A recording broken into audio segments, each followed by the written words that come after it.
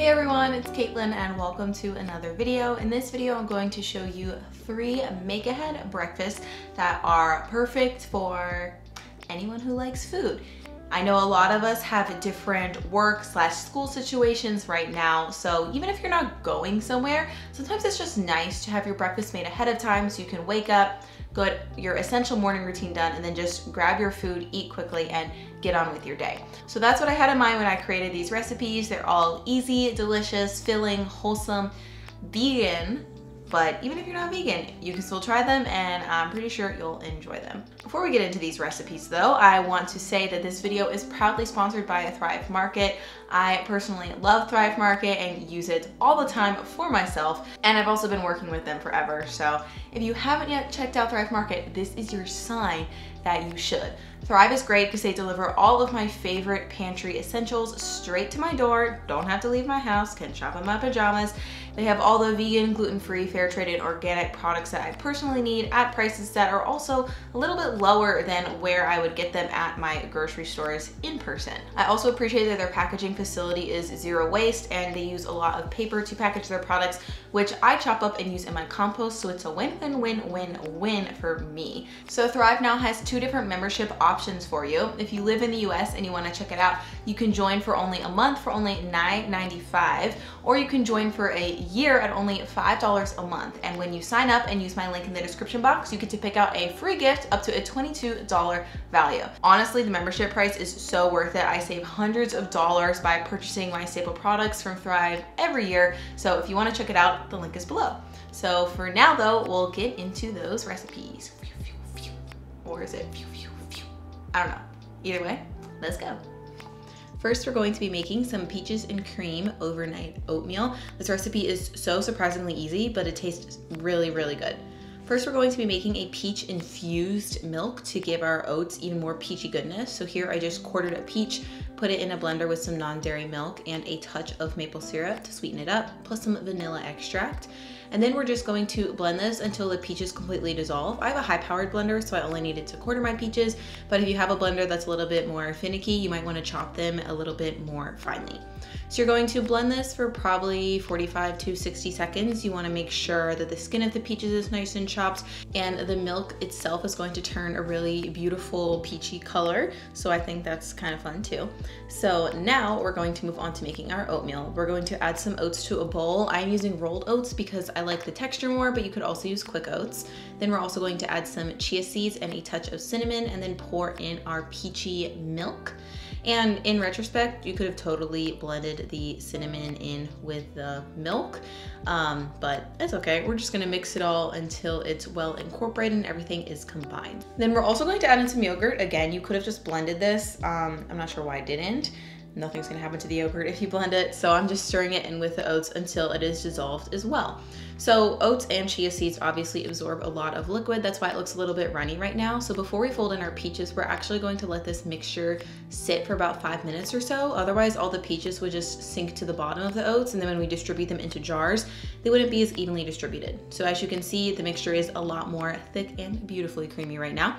So we're just folding in our peaches. This is just one more additional peach, and this time I diced it up. I kept the skin on because it personally doesn't bother me, but if it does, you could chop it off. I don't think it's that fuzzy once you wash it. So then that's literally it for this recipe, guys. You're just going to add it to your jars or whatever Tupperware that you would like to take this in. It's great for individual portions and also makes this really, really portable. I topped mine with a peach wedge, which isn't practical for eating, but I thought it looked pretty. And I just wanted to show you the final texture and consistency of the oats. This is so delicious. Peaches are in season in the summer, but you could also use frozen peaches and use this recipe when it's a little bit cooler out. You just need to let them thaw first. Next, we're going the savory route, and we're going to be making some savory zucchini muffins. When I originally made this recipe, I was planning on making vegan quiches, but the zucchini actually makes it super light and fluffy, so I'm calling them muffins instead. So here I'm just using my mandolin to slice some rings of zucchini. This is totally optional. I just wanted to top each muffin with a thin slice of zucchini, but you can skip that if you don't want to. What you do need to do is grate your zucchini. So I'm using a medium-sized grater here, and my grater just holds zucchini in the bottom, but a box grater will work as well. We're going to shred 2 medium zucchini, and zucchini, how many times can I say zucchini in a voiceover? Geez. but this vegetable is very moist. So unless you want super mushy muffins, which I don't think anyone wants, we have to squeeze the extra liquid out. You can do this in a clean kitchen towel. I'm using my nut milk bag because it has a fine mesh strainer, and I find that it works a little bit more effectively than a towel, but if you squeeze a towel long enough, you'll be good too. So basically you just want to get a good hand workout for the day, squeeze all the juice out. You can discard it or add it to a smoothie or pasta or whatever. And now we're going to mix the dry ingredients together for our recipe. So we're starting with some chickpea flour, some nutritional yeast.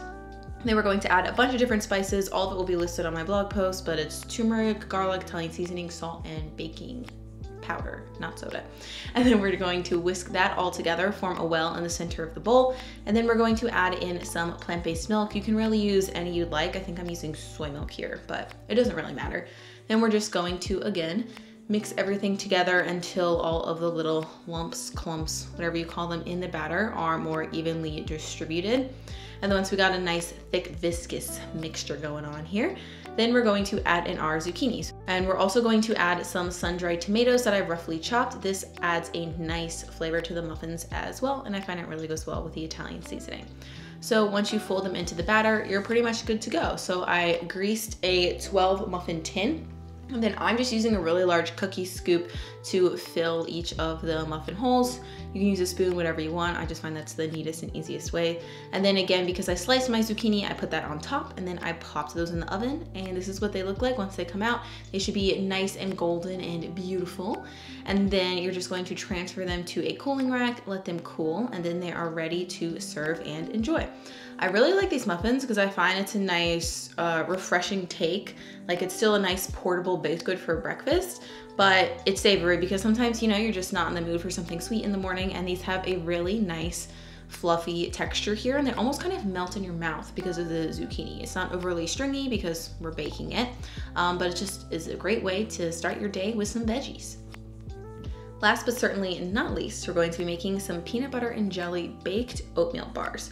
But before we make our bars, we're going to make some easy chia seed jam. I showed you how to make this a while ago, but I thought I would give you a quick refresh because this is an easy staple to have in your pantry. We're going to start with some berries. You can use fresh berries, I'm using frozen. And then we're also going to add some lemon juice and some maple syrup. If you're using fresh berries, you want to add a little water to the pan, but because I'm using frozen, they're going to start thawing a little bit quicker, and I didn't really need to add any water. We're just going to simmer these down, and as you can see, the frozen berries are starting to melt. And then once the berries are completely thawed, this is when I go in and mash some of them. I'm using a potato masher, but as you can see, I'm being very kind and gentle here because I don't want to scratch my pan, and you shouldn't use metal in nonstick pans because it could scratch it and remove the coating. But anyways, once the berries are mashed to your liking, you're going to simmer it down until the mixture is thickened to your liking. And then just at the last minute, we're going to add some chia seeds, turn the heat off, and stir them in. This is what's really going to help the jam thicken. And as it cools, you'll see that it will begin to thicken even more. So in our end result, we still want a kind of chunky, jammy spread that's spreadable, but I really love the texture of this jam because it spreads really easily. It's great on oatmeal. Honestly, it's like good on so many things, but today we're making PBJ bars, so let's get on with that. We're going to start first by making a sort of peanut infused milk. So we're going to take some peanut butter, add it to our bowl, and then we're going to sweeten it up with some maple syrup and a little bit of vanilla extract. And first we're going to mix this together before we add any water. I feel like we could just use water in this recipe because the peanut butter is already creamy, has a ton of flavor, and you don't need to go buy plant-based milk or make it just for this recipe. So as you can see, the peanut butter doesn't really emulsify well with the water at first, so you have to really stir it well. I eventually switched to a whisk, and you want to start with a little bit of water and slowly, gradually add to it. You'll know that it's starting to emulsify when it becomes a little bit lighter in color, and if you have a blender, you could also just totally do this in a blender. I just did it in a bowl. So then we're going to add our rolled oats and chia seeds along with some baking powder and a touch of salt, and just mix everything together until the chia seeds are evenly incorporated. So this is going to be our peanut butter oat base for the recipe, and we're going to transfer it into a small lined baking sheet. You can use a bread loaf pan. This recipe serves about 2 to 3, so if you want to make enough to last the week, you could easily double it and just put it in an 8x8 baking pan as well. So here I'm spreading it out with a spatula, and then we're going to dollop on our chia seed jam to sort of add a nice jammy layer on top. And then here I'm just adding a spoon to sort of mix it in a little bit so we get a kind of swirly pattern going on. Now we're going to pop that in the oven, let it bake until it's nice and solid. This is what it looks like when it comes out. It's a little less pretty, but you know, it's more portable and delicious. So now we're going to transfer it into a cooling rack. And you can enjoy this warm if you want, but for portable purposes and for slicing purposes, it works a lot better if you let it cool completely first. So I am slicing mine into 6 even pieces. Personally, I would probably eat like 2.5 of these for breakfast, but it totally depends on how hungry you are and what you want to eat it with. But this is what the bars look like. So they're sort of like a baked oatmeal. They're a little bit more dense, kind of like a cross, I guess, between oatmeal and a granola bar. So they're nice and easily portable. And if they are portable, you would not do what I'm about to do now. But I wanted to make it look pretty, and if you're enjoying this at home, because you know, most of us are working from home or staying at home anyways, I melted some peanut butter, just warmed it up a little bit to make it a little more runny, and I drizzled it on top. These are also really, really good if you put extra chia seed jam on top. It's basically like eating dessert for breakfast.